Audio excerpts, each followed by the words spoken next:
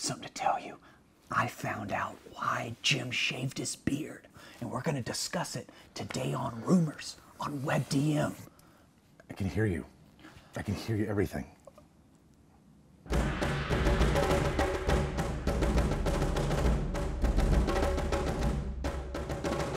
So Jim, Yeah. first off, who's starting all these rumors? Oh.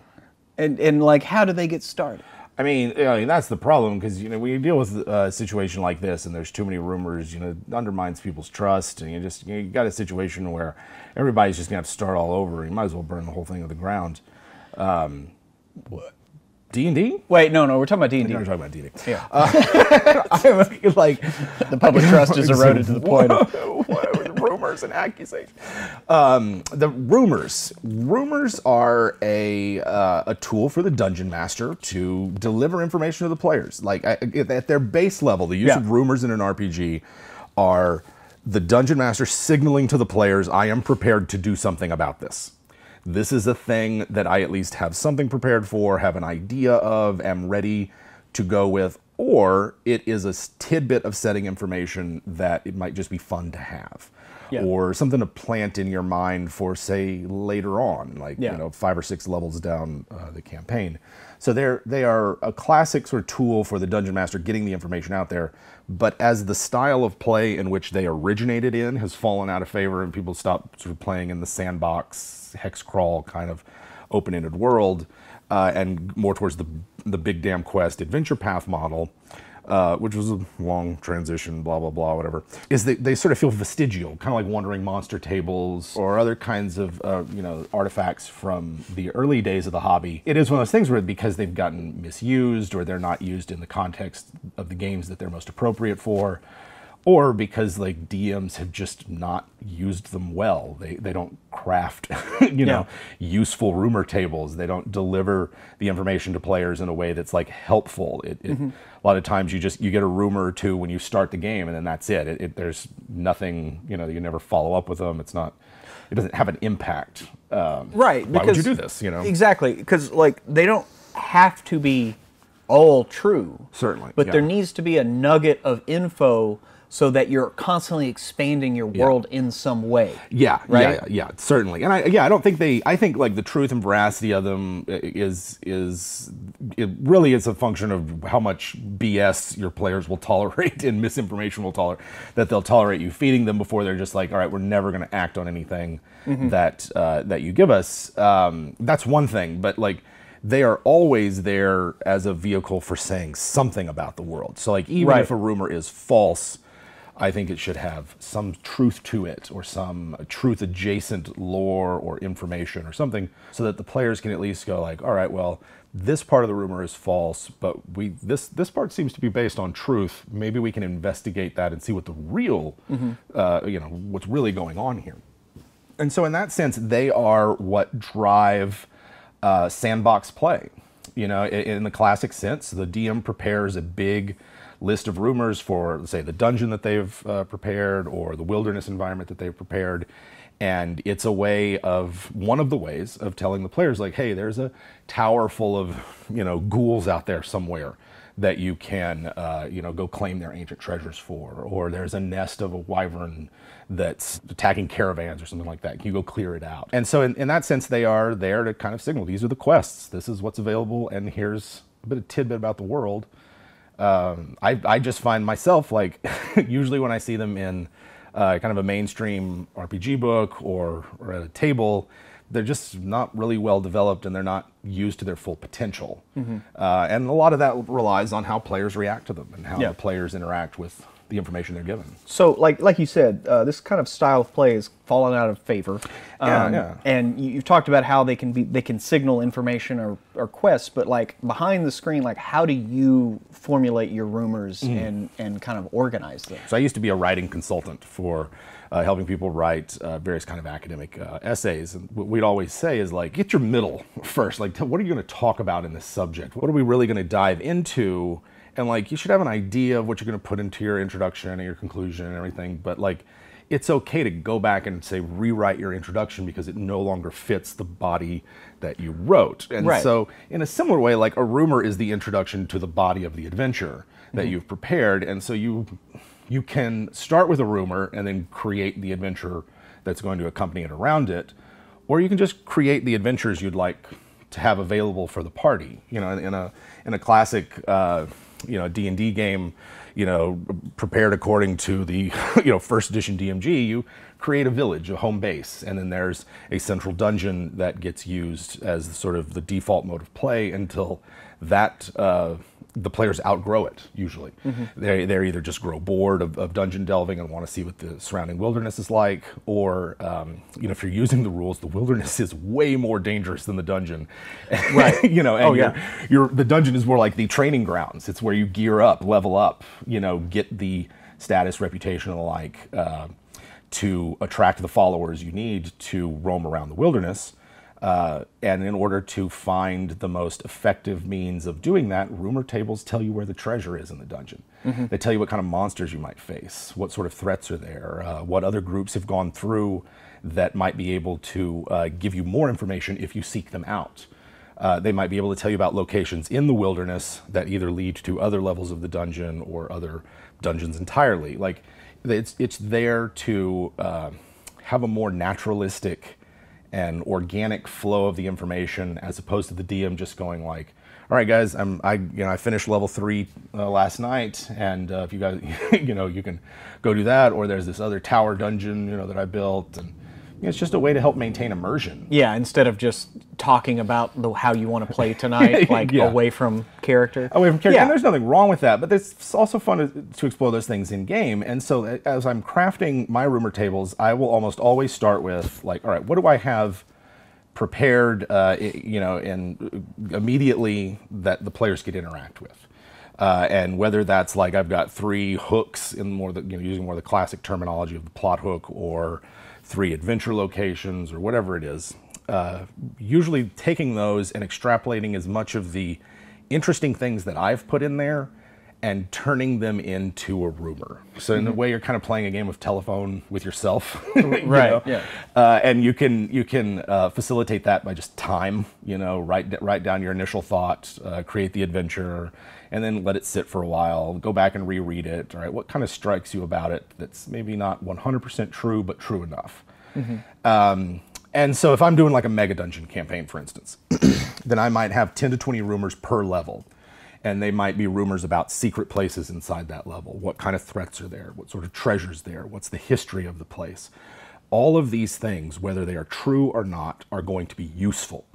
And that's the point. That their truth is, I like a 2/3 to 1/3 true to false ratio. More true than not, just because of player trust and the like. But they should always be useful. And in that sense, I try to break down the individual rumors into category. Is this a rumor that's going to be useful for fighter types? Is this a rumor that's going to be good for mage types or cleric types? Or is this going to be good for characters of a certain background, travelers and wanderers, or people who are more like homebodies, like guild artisans and the like, who kind of stick close around? Dividing up rumor tables by social class is also another fun way to do it. So, you're gonna have whole separate levels between the nobility and the peasants. Absolutely. Right? In a product like, say, City State of the Invincible Overlord from Judges Guild, the beggars were sort of the main vector for rumors, such that the beggars had formed a guild amongst themselves, a mutual protection society, in which they share information with each other and coordinate what kind of information would be available. And you always know you can just approach a beggar, toss a few coins to him, and get the local news. It's some like John Wick shit. Right, the Beggar King and his freaking army of... And they're at war with the Assassin's Guild and a lot of other things. So there's that. There's town criers and heralds and things like that, more official means. There's notice boards, job boards. Like, it's a cliched thing, but it's cliched because it's super convenient. or just the cliche of the bartender. Right.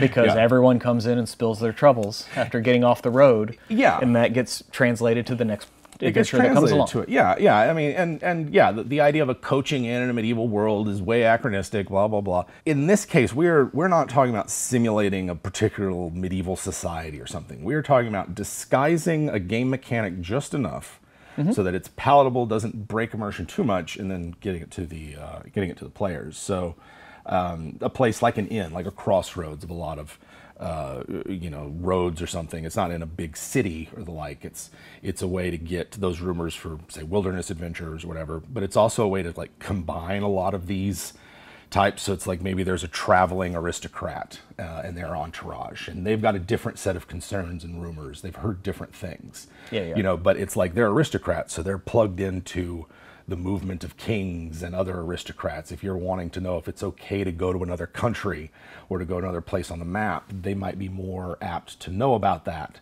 than, say, the local peasants, who are going to know a lot more about local concerns and folklore and what the local legends are, things like that. Oh yeah, the raiders over the next hill, or that one dungeon that everybody talks about to the east. Yeah. Where is the hermit druid we can get to help us with this rare disease? They might know. They have them come around their farms once or twice a year to bless the fields. Something like that. Or like there's a mercenary company in town, and you got some players with like soldier or mercenary backgrounds.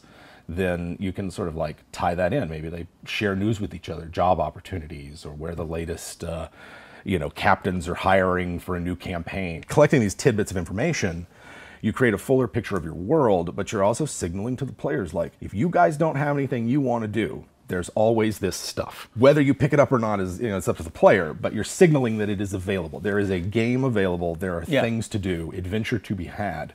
And that's why I really like using them. Well, yeah, because they aren't specifically quests, but they are. Right. Like whether or not they're true or the version of them. That's why like we talk about The Witcher all the time. Sure. And how it's like the peasants' rumors about monsters are almost always wrong. But there is a monster. Yeah. Right? That false information comes from a real encounter misinterpreted. Right. Or something like that, yeah. And I think like there's, if you're dealing with players who don't necessarily, aren't used to taking the reins and investigating leads on their own initiative and the like, then there can be kind of a push and pull of am I dragging them by this hook or did they take the bait, as it were, or are they pursuing something that they are legitimately interested in? For me, the litmus test is always, do people seem like they're enjoying themselves, and do they show up week after week? If the answer is yes to one or both, then that's good enough for me. These things are there to let other players know, like, hey, you don't have to sit here twiddling your thumbs.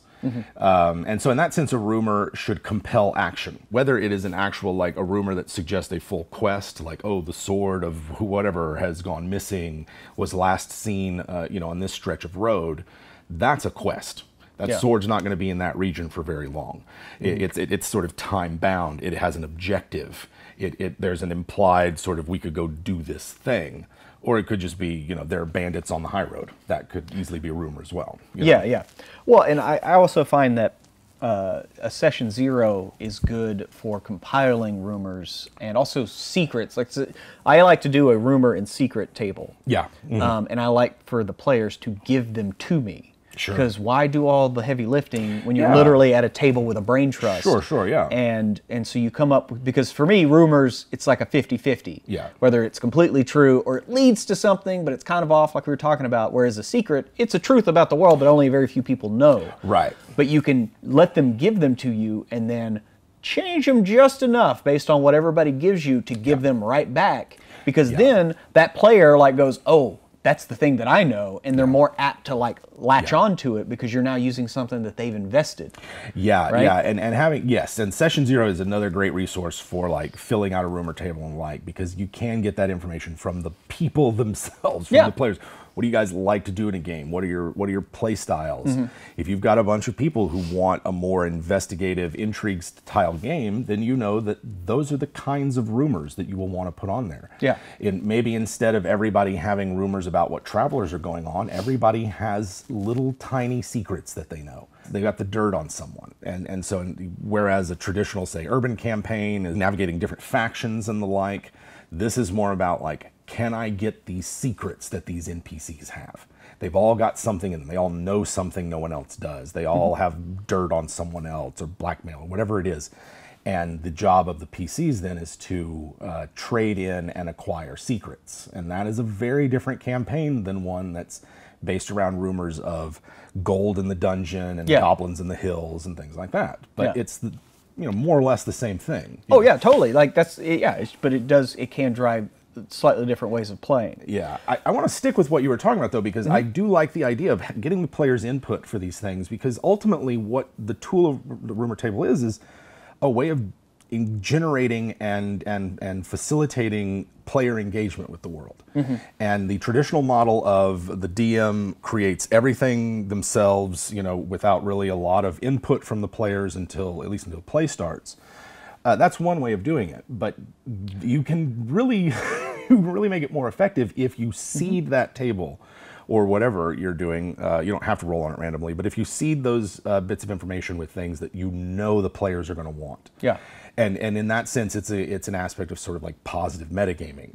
Oh yeah. For myself, I had some players who I knew that one of them wanted to go to a particular city for like a reputation for being a terrible place, a city of the dead. I wanted to make sure that there were enough of the party that had complementary interests to get them there. And so I know some of the players wanted to go there just because they wanted to as players.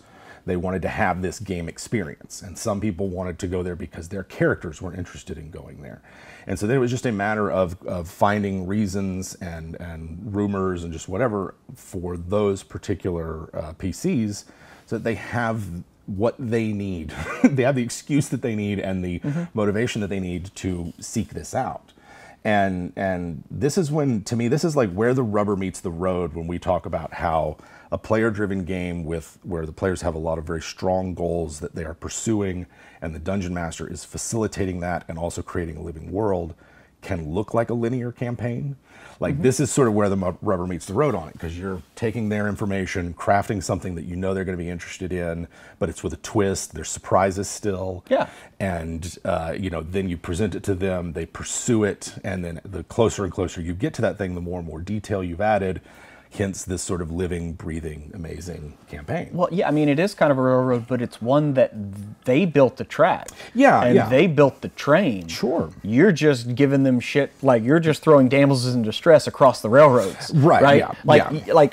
And that's fine, because if it's, again, it's player driven. They're the conductor. Yeah. But doing that in a session 0, I think it just fosters so much more player investment. Yeah. When they're giving you the things that you are now giving back to them. Yeah. Like it just makes your world seem that much more alive, because it's not just them picking a background and I'm a soldier. Yeah. Well, it's like, well, how long were you on campaign? You certainly heard some stuff. Right. And so from the beginning, there are things that their character knows, and that when they hear just a bit of it, they can be like, oh wait, I was there on that ridge when that happened.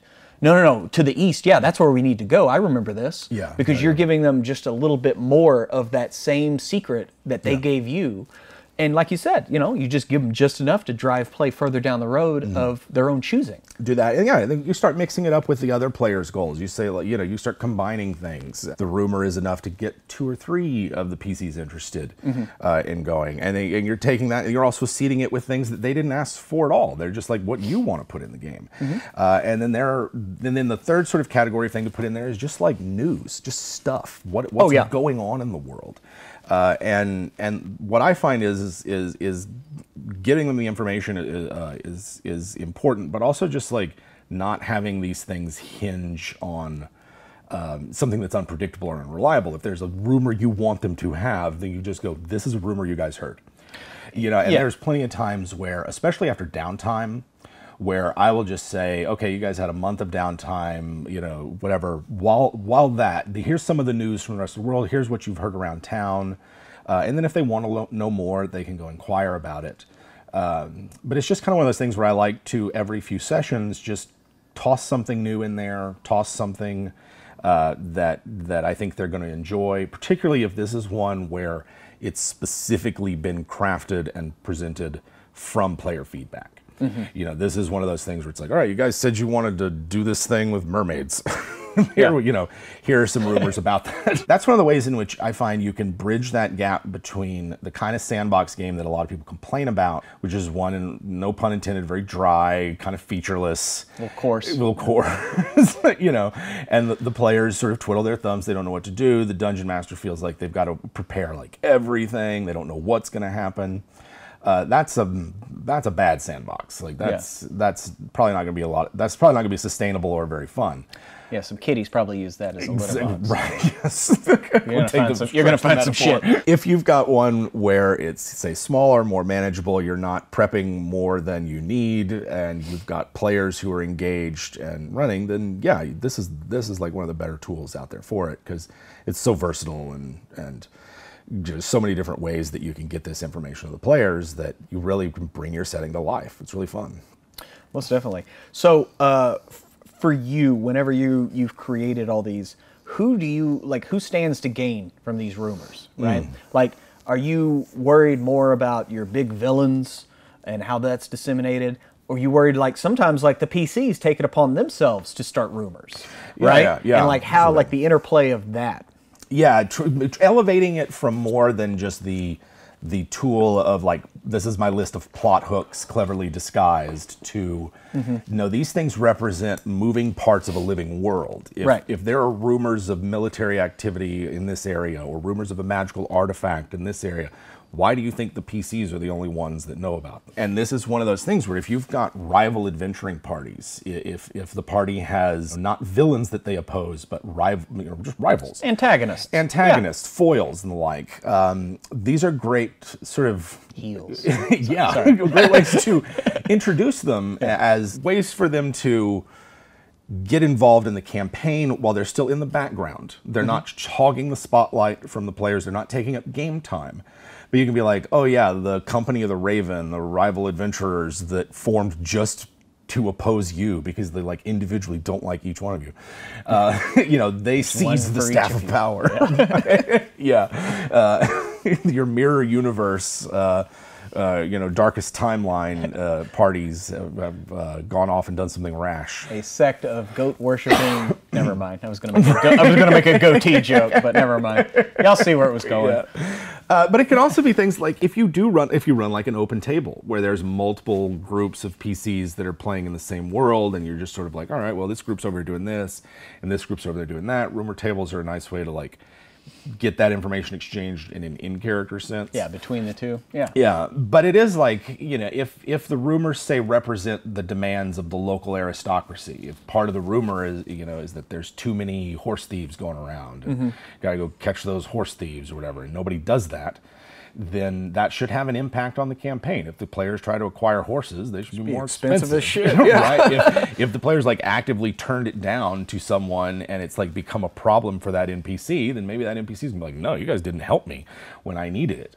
Or something like that. And that's where you switch from, that's the transition from like rumor to quest. Once the players act on it, to me, that's when it becomes a quest. And whether they just investigate it a little bit and then never come back to it, or you know, see it all the way through, it's had a brush with the players. Therefore, it is now an element of the game. It's got a place at the table. Who benefits from them? Gosh, you could have like old adventurers come out of retirement that to deal with you know, a bunch of problems, or you could have you know, like I said, villains and rivals. You know, if the rumor tables are a lot about like treasure or magic items or power, then those are things that the potential villains of your campaign know about as well. Yeah. And if the players sit on the information that an unlooted tomb of one of the ancient sorcerer kings is out there, and it's just sort of been discovered, and they meander their way to it and get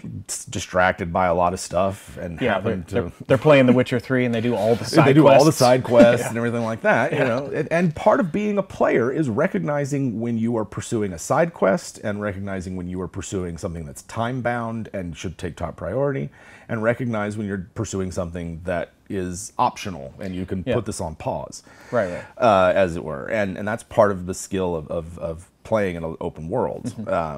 And so, like, they might show up at that tomb of the Sorcerer King, and it's in the midst of being looted, or already looted, or partially looted, and now the inhabitants and guardians are super angry. Right. You know, or they got there first, despite all odds. Like, combining rumors with an idea of how long it takes for things to happen and what the NPCs of your world do when the players aren't engaged with them, and finding quick and easy ways to keep track of all that is part of how you create a living world. Yeah, and that's incumbent completely on the DM. I mean, because you have to refresh your rumor table, right? Yes, absolutely. Absolutely refreshing your rumor table. So keeping it up to date, keeping it fresh is one of those things that I think makes it a living world, and especially if you're including things like news from afar, which is a tip that I got from the Hill Cantons blog, which is just a really cool old school blog that has a lot of good information on it. And one of the things that the DM there does for his home campaign is this news from afar. And every few sessions, it's like, here's what's going on in the wide world. It might have no bearing on the campaign at all, but it's like an old newsie. It's like an old newsie. Meanwhile, in the far realm, sometimes they really read like, here are the other campaigns I would be willing to run. Yeah. And there have been times when I have done that in a game where I've been like, the rumors here are, if you guys aren't enjoying this one, I could run these. This is also going on in the world. To bring it back down to sort of like the level of how it interacts, how you create a living world out of it. Let's say that in your first session you hand out 10 rumors, 2 per PC or something like that, and they follow up on 4 of them. You know, they end up getting to 4 of them, and they get back to civilization, or there's a bit of downtime in the campaign, and maybe one of them asks, hey, whatever happened to that one thing? You know, whatever, that seemed like it was important. Could we still go and investigate that? And, you know, for the longest time, I would just either, you know, in the rare instances that happened, I just sort of decide on the spot of the moment. But now I like using the 2d6 table, which we've talked about before, to sort of just roll on it and see what the oracle of the dice tell me about what's going on in my world. And in that sense, the refresher for the 2d6 table, 2d6 produces a result 2 through 12, obviously a nice little bell curve. And 2 is usually the worst result, you know, just like absolute, the worst thing you could want to happen. Whereas 12 is obviously the best. And then the categories there can be broken down many different ways, but I like 5 categories that represent 2, and then 3 through 5, which is sort of like, you don't want this. 6 through 8, which is sort of a neutral result. 9 through 11, which is usually like a good result, and then 12, which is the best. And so I look at it like this, is say, this is a rumor that was never followed up on, roll the 2d6, do I get a 2? And that means this rumor was either followed up on and was a disaster. Okay, so let me, so like, say your rumor is an object of power, there's supposedly in this tower over here, there's an object of power, but it's guarded by bugbears. Yeah. So what would your results be on your 2D? So the 2d6, so for going through each of the categories there, for the 2, it would be like, a group attempted an expedition to recover it and was slaughtered, and in the process of it stirred up the bugbears, who are now actively recruiting other humanoids to retaliate. And their ranks are growing. And their ranks are growing. They're using that object that they had. Whereas if it was a 3 through 5, just sort of like that, for rumors, that becomes a false rumor. There was no staff of power there. Right. There was just some bugbears. Just some bugbears. Right. Yeah. And then the 6 through 8 would just be, it's still there. Nothing's happened. There's still a, rumor has it, that the, fires have still been seen there, weird eldritch lights at night, that kind of thing. If it was a 9 through 11, then it would be a confirmation of a truthful rumor. Yes, someone has been there, someone laid eyes on it. I've seen the staff, we made an expedition, we didn't get very far, but we saw a shaman walking around with this item. And then if it was 12, that would be a rival adventuring party has cleared the place out, they got the thing. There's nothing there now, and I'd probably give it a few weeks before I rolled to see if something has moved into that location. And then I would add another rumor on there of just like, Sturges have moved into the old Bugbear Tower or something like that. Or a necromancer. Or something like that. And he's got plenty of soldiers. Right. Some other options for that might be like some of the worst results might be that there were just setbacks.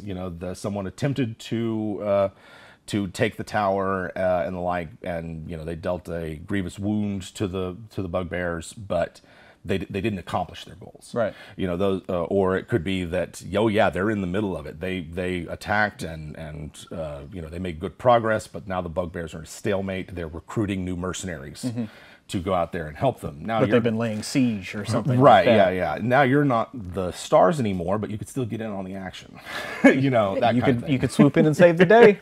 It's in that sense where once you've started building these things up, I think a lot of the pressure for like sandbox gaming and open world gaming is the feeling of like you've got to do all of this work at the beginning. Yeah. And you got to do all of it. And I do not, please don't. Unless you're prepping something to sell, you know, if you're going to sell me a giant hex crawl, then I expect it to be well stocked. Yeah. but you know, if you're just preparing something for your players, you don't need that much. You need enough to know to maintain the coherence and the logic of your game. And you need enough prepared that when the players go, we do this, you've got something for them. That's why random tables, sample dungeons, all those kind of things exist to help you facilitate that. And the rumor table is just one of those things. And it's a nice way of signaling to the players, here are things that we could have a fun adventure with. You know? Like right now. Like right now. You guys don't like sitting around twiddling your thumbs while I come up with an adventure. You don't like me rolling on random tables because you feel like it doesn't have significance to the campaign. You don't like there being things introduced that don't have connections to your characters. Then pick from this list of things that I have. That's literally what you're doing. You're at the you're at the RPG restaurant. Here's the menu, baby. Yeah. These are our specials. Right, yeah. And if you're going to use a list like that, then you owe it to yourself, your players, and your world to just do a little maintenance. At the beginning of every session, just roll a couple of dice on the chart. Don't like the 2d6? Roll a d20. Roll a d10, d4, flip a coin. Put them on the wall and throw a dart at it without looking. Yeah, you know, it's a randomizer for your convenience and a way to help simulate this a larger place. And in that sense, I think it's a tool that's worth using right. Yeah. And in the right context, the right game, they can be very powerful and really just fun. Oh yeah, because if you don't use them right, well then, you know, as your player, you might get some rumors started. I was going to say, yeah, that's the sort of once you have the players who are like, I'd like to put some rumors on that table myself. Yeah. You know, and maybe they start whisper campaigns about rivals or local nobles. Or, that's one of my favorite things in the Starward Bound campaign. Elry used to do that shit all the time. He'd go into a bar and start a rumor in the corner and wait for it to work its way around the bar back to him, so it would give him a reason to be like, what? Right. You know, yeah. I mean, like, why not do that? Especially for an intrigue or a secrets-based game, like having the players, and you know, you can handle this as a downtime activity or, you know, however way you want, but having the players interact with the world in such a way that their mark shows up on these things. This is also why I like, say, if we're running a dungeon crawl, I like leaving my own minions in the dungeon as a player, so that it's like I want my guys to be on the random encounter table. Yeah, you know, they're going to hold this place. I want my mercenaries on there. Yeah, I want some of these to be friendlies for me. Yeah, and it's the same with like a rumor table. I think as a player, as a dungeon master, your willingness to have that level of interaction shows the players that like, they can shape this place. They can mold it. They're not just here to observe and ooh and ah. We are here to play with these toys, right? You know, and yeah. Well, I think it's worth saying that even though we're talking about rumors, like in your world, that's just a synonym. It could be myth has it, legend has it, local tale has it. Yes. Like, but just rumor is kind of an all-encompassing thing that it's like it could be or it couldn't be. Which is why I kind of like rumors versus secrets. Yes. Right? Yeah. Truthful versus like you're not really sure. It's kind of gray. It could be kind of gray, yeah. Rumor is just a sort of stand-in for any nuggets of information. Right. The key here is that they are actionable. They are gameable. Yeah.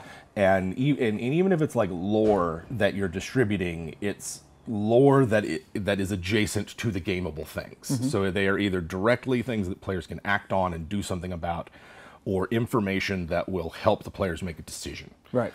And if it's not one of those two things, then you're really kind of doing yourself a disservice with this tool.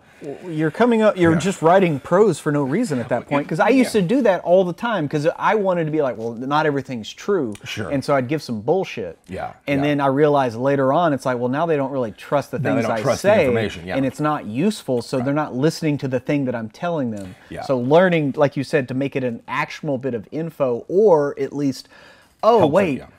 that rumor that we heard about the wizard loving fire doesn't really matter, except let's prepare for fire traps and whatever while we're in the dungeon. Yeah, yeah. It's not really a wizard; it's someone else, or it's not really.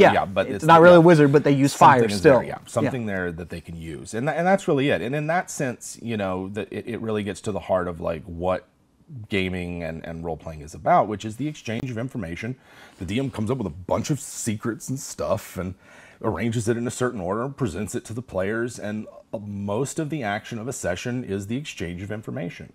And so I've gotten to the point now where when I create rumor tables and the like, I have the information and then I have a vector. So that I have a way of, you know, mixing and matching as the game gets played. To me, that was sort of the next level of rumor table for me, was thinking in terms of the information and vector, because vectors could be particular type of NPCs. And it could be that only some types of rumors are available to certain NPC. You know, like, for instance, the king is the one who knows about kingly matters or something like that. Oh, yeah. Like we were saying with aristocrats versus, like, peasants and beggars and the like. So it might be useful to think of things in terms of, like we were saying earlier, their social standing. If you've got a rumor table that is divided by social standing, then you maybe also have a number of quick NPCs that could be used to come up with this stuff. So like a toothless old woman on the street selling sweet rolls told me about this one thing. Oh well, she's a hag. Yeah, right. You've trained me. Yeah, you've trained. Yeah, everybody gets trained for it. No, she's just a sweet. She just doesn't have teeth because they didn't have good dental practice. Because she eats a lot of sweets. She eats a lot of sweets. That's really it. You are what you eat, right? Or maybe it's like, you know, a meeting of the guildsmen who are having their annual banquet or something, and well, their rumors and what gets passed around there is going to be a lot different than, say, at the flea market outside of town. So thinking in terms of like their social status, where they stand in kind of the city or society that they're a part of. Backgrounds is another one. What soldiers know are going to be very different than what sages know, what entertainers know, what acolytes know. And if we're talking like purely D&D 5th edition, that's probably where I would start, is the backgrounds. But then when you start thinking about it, there's a lot of fun things you can do with rumors and information that don't involve the traditional buy an NPC around. It's things like, what do your animals know? What do the animals in your setting know? How could they pass on some of this info? You know, even barbarians can talk to animals. Right? Some of them, some of them can. Yeah, and moreover, it's just like what if the animals just came up and talked to the PCs without there needing to be a speak with animals? Just because some animals can speak more languages than we think. You know. Yeah. There. You know why? Here's as a brief aside. In our own world, in medieval Europe and the like, they thought regular ass animals had magic powers. Yeah. Like, it's not, they didn't make a distinction between monsters, animals, and the like. They were just all out there. And so I'm a big fan of taking ordinary animals and imbuing them with magical powers in D&D. Well, I mean, especially like ravens or parrots that can literally talk. Sure, Like, imagine like being in the fucking Dark Ages and ravens start repeating what you say, and you're like, yeah. Are you possessed by something? Right, yeah. Sure. What should I be careful about what I say around you? Maybe Did my son pass away and his spirit is now in that raven that won't leave?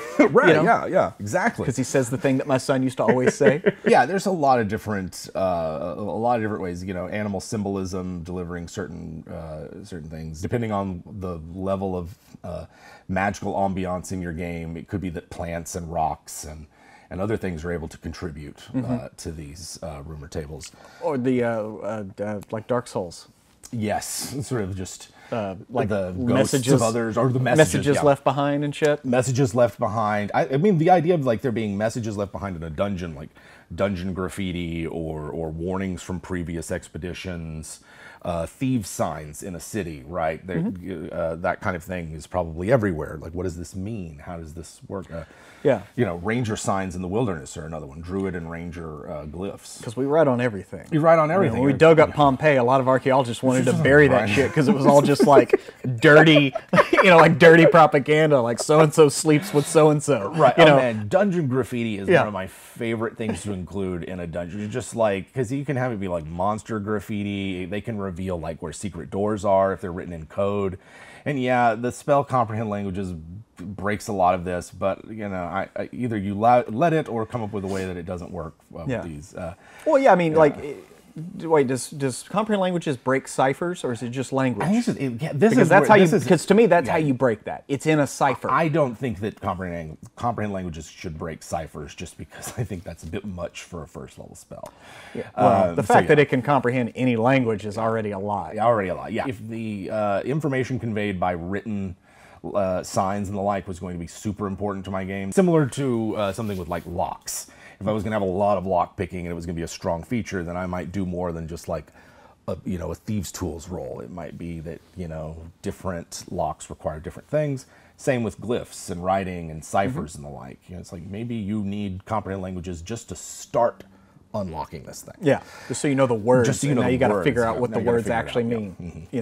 But yeah, I mean, it's a great way to disseminate rumors in a non-verbal way. What's in the environment that can clue you in? And once you start thinking of things like that, then tracks, traces, and the like, those are all parts of a quote-unquote rumor table. And they all have different functions. They all have different information that they can convey. But if the PCs are out to investigate sightings of a particularly nasty monster, then making sure that you've included enough variety in the number of signs and tracks and traces of where this monster might be, so that you can have all that information, have it come out naturally and organically, as opposed to like, oh yeah, there's a dragon over here in these hills, and you make a survival roll. All right, you walk right to it. Let's get started. Yeah. Like, you can, but that cuts out a lot of interesting and engaging parts of the game. If you like the video, please like, subscribe, and go ahead and ring that bell to get those notifications. WebDM exists thanks to our Patreon patrons, the Web Demons. If you join the Web Demons, you'll get our weekly podcast, show audio, discounts that'll save you way more than $5 a month on books and dice, and so much more. Check out our free podcast episodes right now, including our free interview with Luke Gygax about all things D&D. If you like our advice for your games, then why don't you come check us out and watch us play? Yeah, head on over to our second YouTube channel, WebDM Plays, and subscribe. Thanks for watching. The crazy thing is, when that first picture got posted, like the vaguest notion of a memory of you without facial hair. Yeah. And like, because we went to high school together. We didn't really like hang out at that time, but we hung out like literally with the same people. Yeah. And so it was just one of those things of just like, I remember kind of, but I saw that picture, I'm like, who the fuck is that? Yeah. And then I had to like take my thumb and cover your bottom half of your face, and I'm like, oh, it's Jim. Yeah, the first time I was a live stream and I wore a bandana because I didn't want to freak everybody out. So yeah, if you guys see with different arrangements of facial, it's fine. I'm still a man. I still am the same person. Beard does not control me. I control the beard. Yeah, you're damn right you do. And it's okay. I know some people feel threatened by the loss of a beard. That's not my problem. So. Yeah, I mean, you can always buy a scarf if your face gets cold. Sure, it gives you the option of buying like a prosthetic beard. Like I can get like one of those yarn beards. You get the beard that you want. Yeah. Not the one that's not the one nature gave me. Yeah. Yeah, but I'm at the limit right now. Like my hairs have turned in on my face and are currently clawing my face every moment of the day. Yeah. And so I want to shave this so bad. Yeah. But I'm doing it for y'all. He does. He makes sacrifices for you guys.